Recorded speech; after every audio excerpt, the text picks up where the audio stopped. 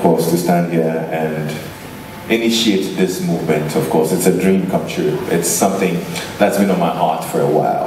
Like Nathaniel rightly mentioned, I'm a passionate fanatic of fitness, and having seen the benefits of living a healthy lifestyle and exercising, I thought this was worth sharing with the world.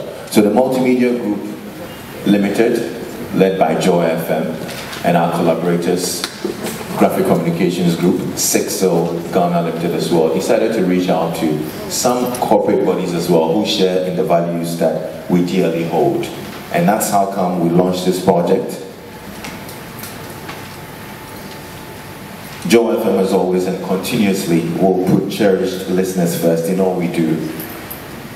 That's not only being the most reliable and dependable news source, of course, but also a partner whose foremost interest is to keep its audience very well informed in every sphere of their life. Now, health is a major concern of every individual, and as an old age saying goes, a healthy people build a healthy nation.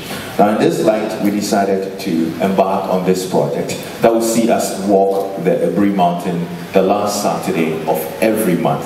And this is what we are committed to, and we are committed to getting as many Ghanaians as possible on this project to live a healthy lifestyle. So the many companies who share in the dream and who believe that this is a worthy cause have come on board, of course, with Toyota Ghana, Graphic Communications Group, Awake Mineral Water, and the sports and fitness brand Puma as well. Believing in this dream, we are actually off to a good start. So today, we begin the journey to, well, a very long walk.